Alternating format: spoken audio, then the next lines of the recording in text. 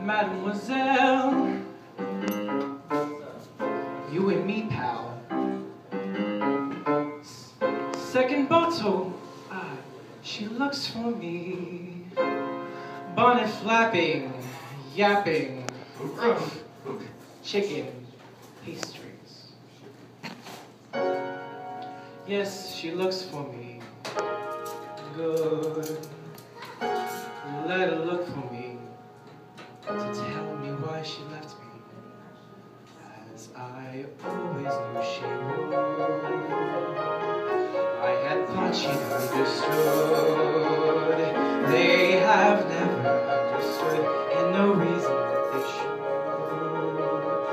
But if anybody could,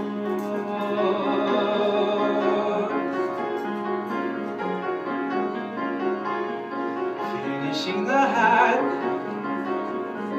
how you have to finish the hats, how you watch the rest of the world from a window while you finish the hat, mapping out a sky, what you feel when planning the sky, what you feel when voices that come through a window go to sneeze and die until there's nothing but sky.